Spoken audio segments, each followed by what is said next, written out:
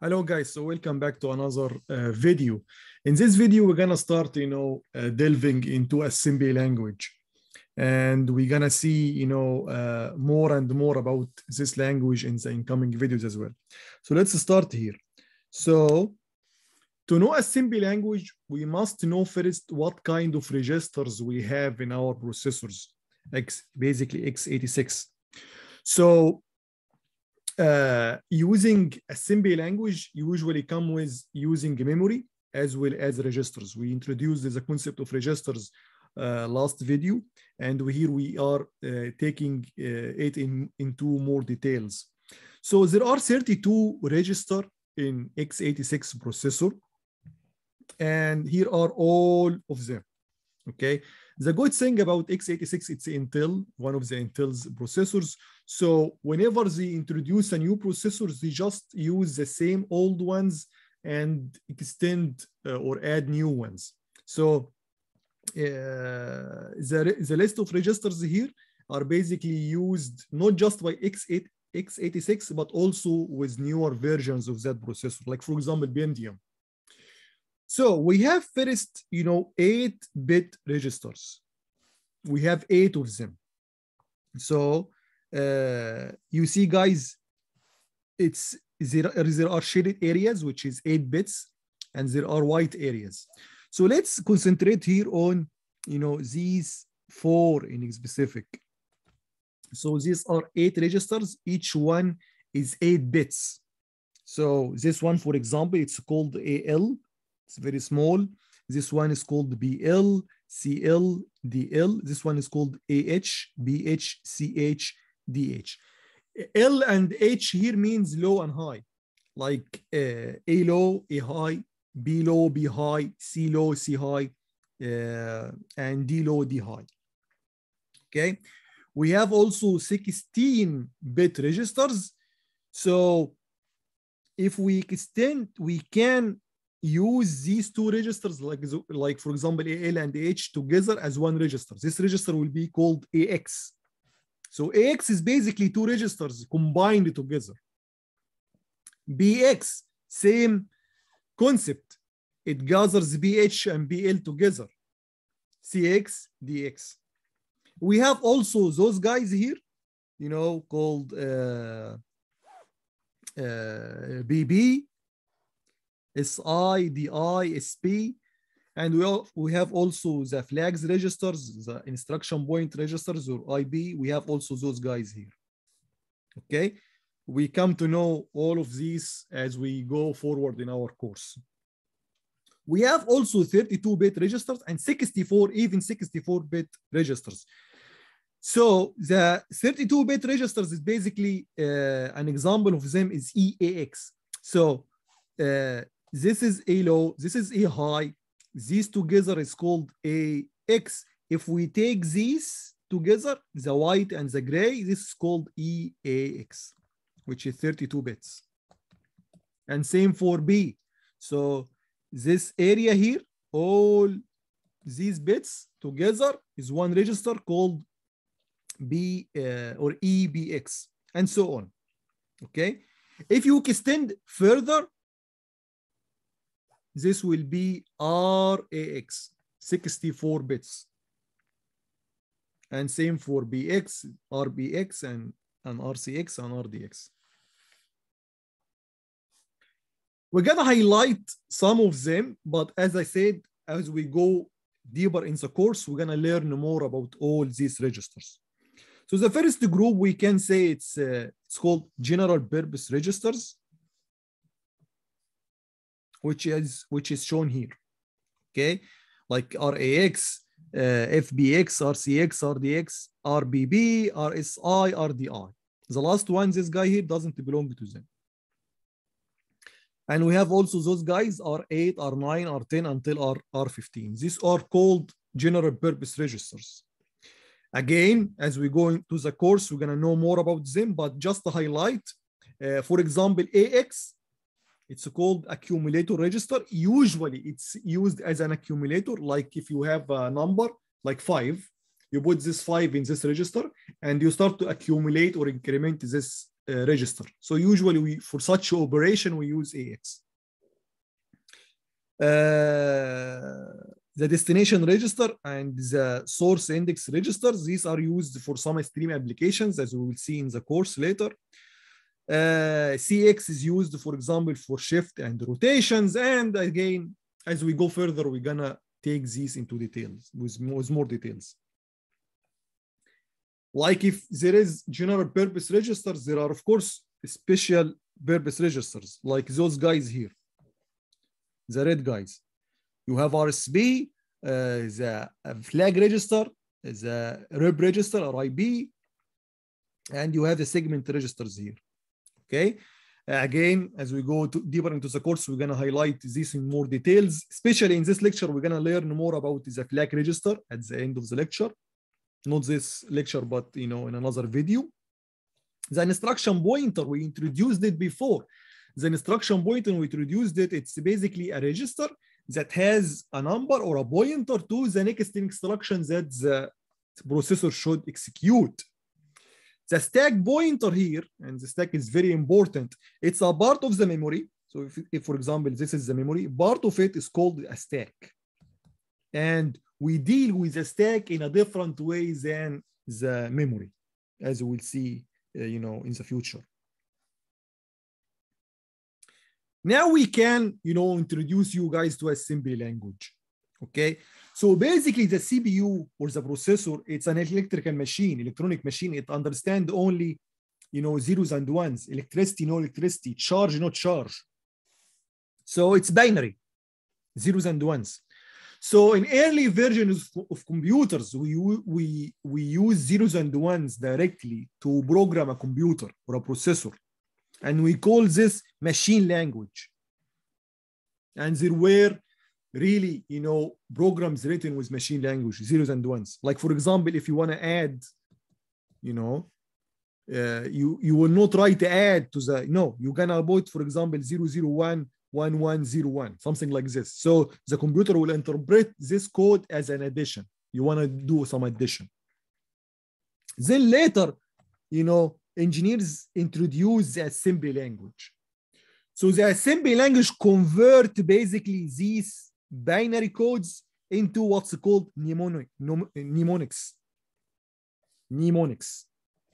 M is silent here. Okay. So it's an English at the end, and it's very easy to remember. And each mnemonic option will be followed by two operands. Like, for example, add CX AX, something like this. This is one operand, the second operand. Okay, add this guy to this guy. Add the value in AX register to the value in CX register.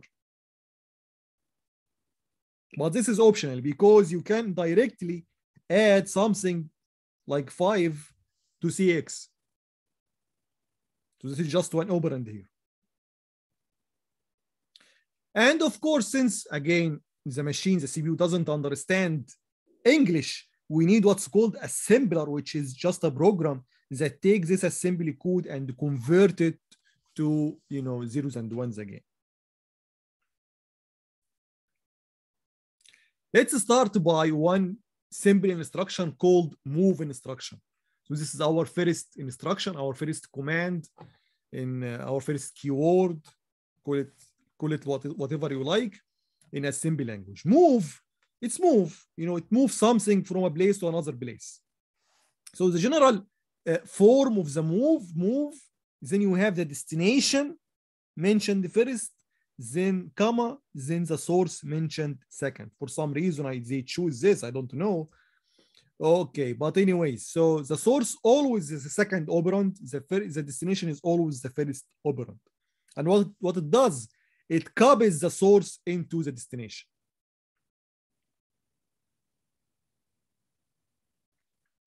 Like, for example, here, move DX, CX means copy what's in CX register to DX register. So, for example, if CX has 5 hexadecimal, then DX will be also 5 hexadecimal after this operation is executed. Or you can translate it into normal programming language like this, DX equal to CX.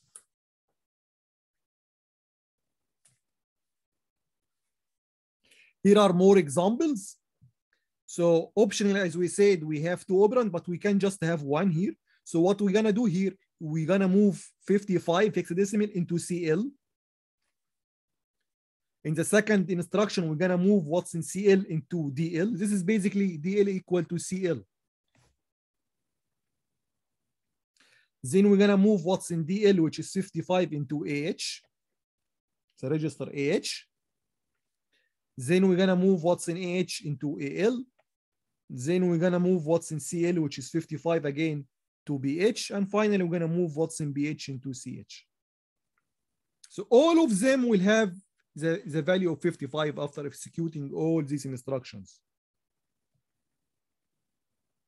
Can we do that with 16-bit registers?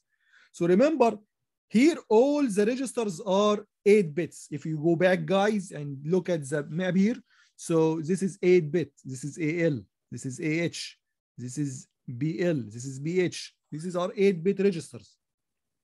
But of course, we can also deal with 16-bit registers. So same example, or very similar example. Here we have 16 bits.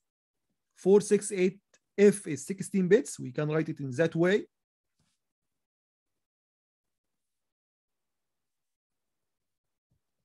These are 16-bit, and we're gonna move these 16-bit into CX. CX, which is 16-bit, which is, you know, a group of 2 registers. So CX is basically CL and C high together. Then we're gonna move what's in CX into CAX, then from AX to DX, then from DX to BX, BX to DI, DI to SI, SI to DS, and finally DI to B. All of them again will have this value 468 at the end of these instructions. But there are some rules that we should follow and respect here. Otherwise, we're gonna have some bugs. First of all, you remember, guys, there is a register called the flag register. I'm gonna go back and show it to you. So this register here called the flag register, this guy cannot be, you know, used with move. You cannot move some value to that register. It's illegal. It's a bug. If you do it, it's an error. So you can do that. Move AX to the flag register, FR. Also, data cannot be moved directly to segment register. Let's remind ourselves what is segment register. Those guys. So those guys are called segment registers. So you cannot move directly data to these registers, but you can do that indirectly. Like, for example, here, this is an illegal example that, or show you some illegal move, a move of 2341 into DS. DS is a segment register, so you cannot move that. So what you're gonna do here to do it, you move first this value to another register, then you move what's in this register to DS.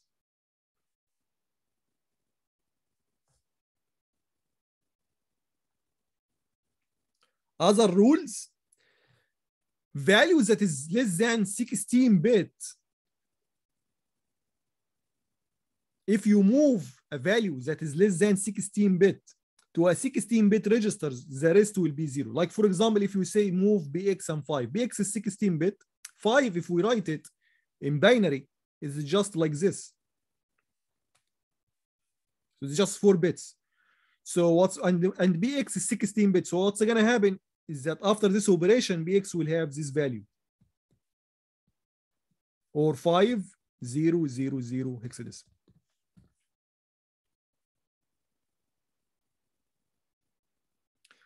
Also, the source and destination registers in move should match in size.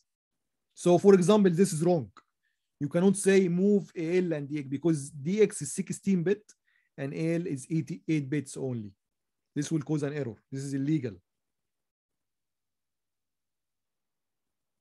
Also, moving a value that it's too large, okay, into a register which is small in size will cause an error. Like, for example, here, BL is 8 bits. This number here is 12 bits. 2 is 0, 1, 0, 0. F is 4 ones, and 7 is 1, 1, 1, 0. So this is wrong. This is 12 bits.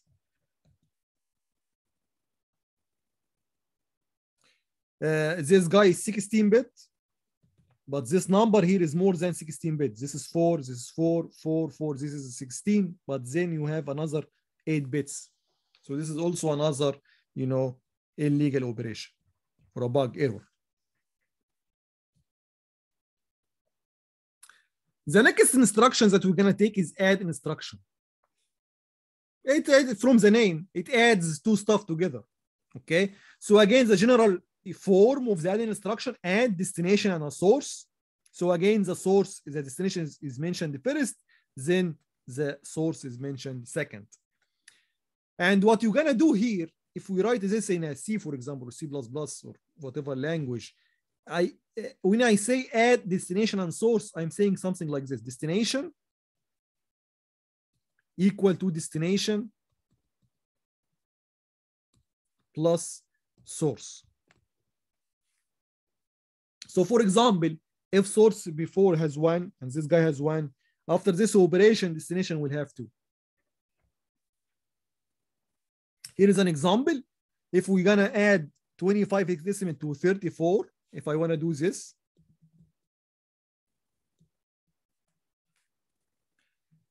first we can move 25 to which is 8 bits to an 8-bit register like AL. Then we're gonna move 34 to BL. Then we add BL to AL. And this means basically AL equal to AL plus BL. And we can do in another way using different registers. So we have, you know, 8-bit registers. So for example, we can use DH and CL. That's also fine. So we're gonna move 25 to DH, 34 to CL. Then we're gonna add, you know, DH and CL, which means basically DH equal to DH plus CL, or 25 hexadecimal plus 34 hexadecimal. Can we use 16 bits? Yes, of course. So these are an examples for using 16-bit registers, like using, you know, AX and DX here. We want to add these two numbers, 34E hexadecimal, 6A5 hexadecimal.